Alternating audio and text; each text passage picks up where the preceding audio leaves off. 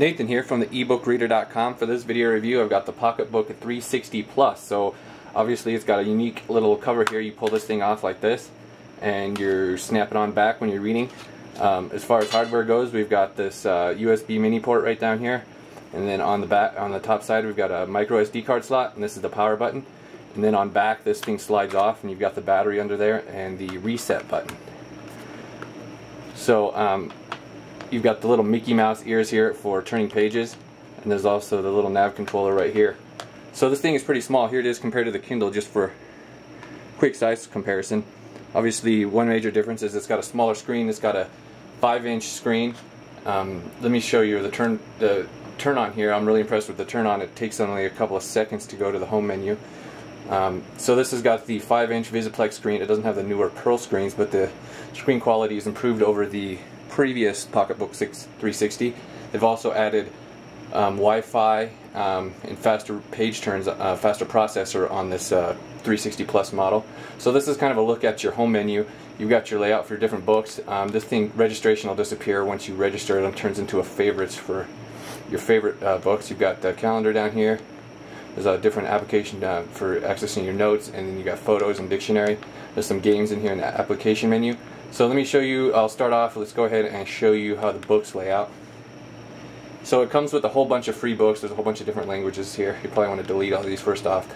So to delete them, you just hold down this button in the center, and then you get the options for viewing and sorting. So you can also view these as thumbnails, and you can also, there's a couple different options here. Obviously they're not thumbnails with folders, but in the book section, see, everything's done by everything's got the folder layout as far as these PocketBook readers go. So this is what the book lays out like. This is the, I think this is automatically opened with Adobe Viewer. Let me use the top button here as the forward button. So there's a couple of different viewers. This is the Adobe Viewer, and so with Adobe you've got some different options. It doesn't have as many as the FB Reader, which I'll show you in a second, but you do have the options. You got notes, dictionary. For dictionary, you just push this, and then you use your little nav controller button to go around the page. And then there's also different dictionaries you can set in here. So there's some different options. Let's go back to the one thing I did is you can go in here and you can set all the buttons to have different functions. It's got key mapping in the settings down here, and I like having a button to go to the home menu. It doesn't have one by default, but I set so the power button takes you to the home menu to get back here quickly. So one thing I was talking about just there, like the other options you have for the viewing, kind of jumping around here, but let's go back to the list. It's a little bit easier to navigate with the list view. So what I was saying is that was showing Adobe Viewer with that particular book. The cool thing about PocketBook is when you hold down on the button right here, you get the other option for opening. You can open it with Adobe Viewer or FB Reader. Same goes with PDFs. You got the Adobe Viewer for PDFs, and then you've got the option for PDF Viewer. It's got a little bit different features. So as you can see, the layout is completely different here with the using FB Reader, because you can go in and you can customize all the fonts. I went ahead and put in a bold font. I kind of like this one.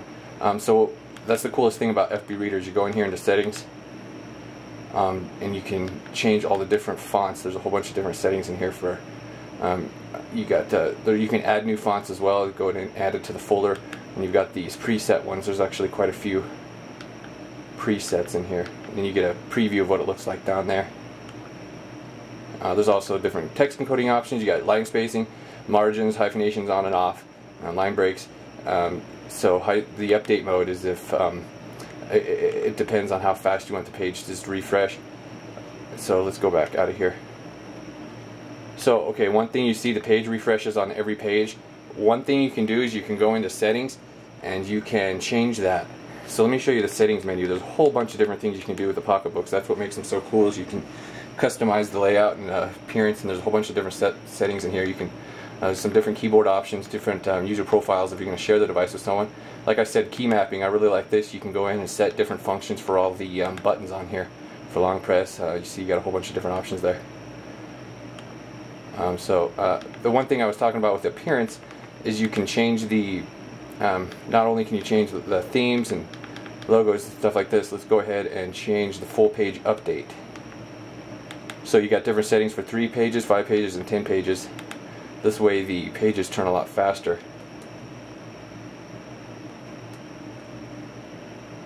When you go into an ebook, but you might get a little artifacting because it doesn't refresh the whole page. See how it does that? It doesn't do the refresh, but every 3rd page or however you set it. So it's kind of a cool setting. Like the new Nook has that, but you don't have any options. It just does it every 6th page. You don't have any options to turn it on or off. Sometimes if you're using like a image-heavy book, a lot of times images will sort of show up on the next page. But when you're using text like this, it shows up. It seems to work pretty well, and the page turns are actually quite fast. So some other options we have in here. You've got the table of contents. Lists things like here. It's obviously, and it's got multiple levels. You've got notes. So how notes work is it brings this little cursor down, and then you can highlight a section and then save it. You can also go in, and if you want to go into the contents to view that note, it's right there, and you get some different options if you hold down on it. If you maximize it, you can actually view it right here, and then you can view, or you can add text to it if you want. You can add some text right there. So with the keyboard on the, has this little on-screen keyboard with the PocketBook 360. It's actually a little bit awkward to use, but because it always starts out in this middle. I kind of wish it just had the default like a regular keyboard does, where it stays at the same letter you're at. But so it does take a little bit of getting used to, but it does work effectively. So let's back on out of here. Some other options, like I said, you got the dictionaries. You can show different dictionaries. I showed you that already. And then you've got bookmarks. You can add bookmarks. It folds the corner up there. I think you can have up to 30 bookmarks per book. You got the page open. You got search, all the regular stuff. You can also, it's also got a accelerometer built in, so if you just want to switch the page orientation, it'll do it automatically. You can also go turn that off in the settings if you just want it to stay one way. And then you can also, like I said, you can set these to have different functions. They can skip 10 pages ahead or whatever. You can set these stuff like that up in the settings menu. Okay, let's go back to the home screen. Let me show you a couple of other features here. Showed you how the ebooks work. Let me show you a couple of other things really quickly. I'll show you how some PDFs work. So obviously you can put everything in here in just the folders, or you can put them on the ebooks. The manual's over here as well. So I got some other formats on here. Go ahead and show a PDF. Like I said, if you hold down, you get the option to open it with Adobe Viewer or PDF Viewer. And also you got the other options right there where you can delete them and move them to the SD card if you want. So let's go ahead and jump to page 17, I think. So the buttons, I guess, on the PocketBook 360 original were quite loud or kind of difficult to use. These ones aren't as loud. If you push them in the middle, they're actually just, you can barely hear them if you push them right there in the middle. So PDFs, they have a lot of options. PocketBook's got a lot of options for PDFs. You've got these different zoom options. So if you got normal, you can zoom it in all the way up to a bunch of, you can use different percentages. It goes by 10% on this particular one. And then there's you got the fit by width, and there's this feature where you can preview multiple pages at once. So they've got a lot of features for PDFs compared to a lot of the other readers. So there's actually you can view 9 pages at once too.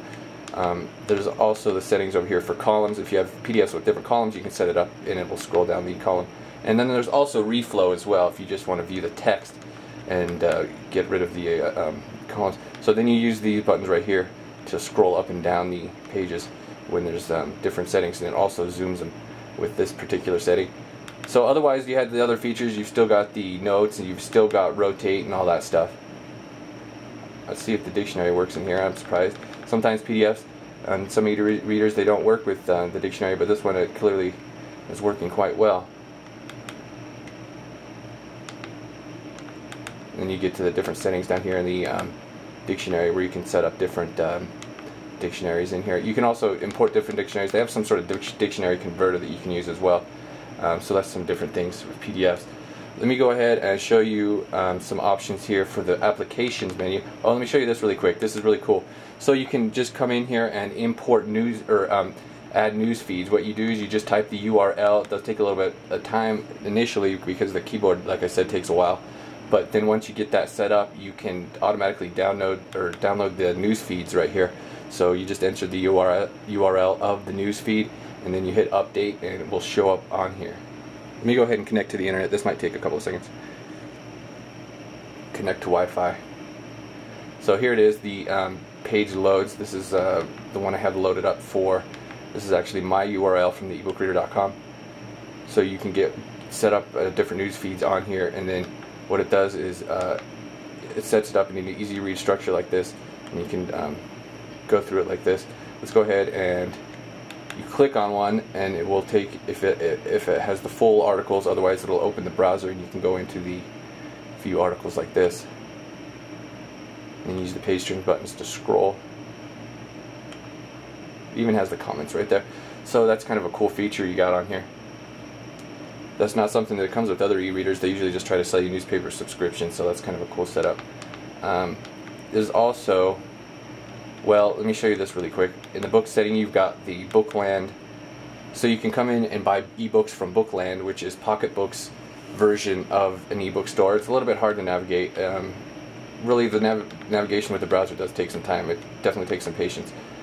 You use these arrows to go through all the active hyperlinks. The one thing, so this is essentially like the browser, but it's not exactly like the browser. And you can come down here, scroll through the bestsellers and whatnot, set up an account with them. But I'm going to go ahead and show you the web browser right now. Instead, let's go back down here to Applications, Browser. So we've got some other applications in here as well. There's Calculator, there's Chess, there's a few different things. One thing that's odd about the calculator is you can't back out. So we'll have to go back to the home menu. So the other ones you can back out of by holding that button, but for some reason the calculator doesn't do that. So like I said, there's a couple of games on here. You've got some like Snake. Oops, that was quick. Okay, so like I was saying with the browser here, since it has Wi-Fi, you can set it up. I went ahead and went over to FeedBooks, downloaded a couple of ebooks, and that works fine. They automatically show up on the root level of the folder back in your books folder. One thing I can't figure out with the web browser, it doesn't seem to be any bookmarks. If you could add bookmarks, it'd be pretty a lot more usable, because then you could just quickly jump to a page, but I haven't found how to do that yet. So you got to use these arrows to move around the hyperlinks on the page, and then you can use these buttons to scroll around when you have a page loaded. I'm not going to load it right now because I'd have to enter the URL, and that would take quite a while. If I could find a way to set bookmarks, it would be a lot easier. But at least you can use it. You can download ebooks, so that is it's a nice feature to have if you're looking for that type of functionality. Just other couple quick details. You've got a calendar app down here. So there's some different options for other apps too. PocketBook has some on their website, and like I said, you got some in the settings menu over there. You can view photos on here. Another cool thing is it has screenshots. So I have it set up, you double tap the top button and you get screenshots, and it saves it into a folder in the photo menu right here. This is taking forever, but there we go. So you've got the screenshots there, you've got your photos right there. Another thing, you've got the notes section, which is easily accessible from your home screen, where you've added notes to all your books.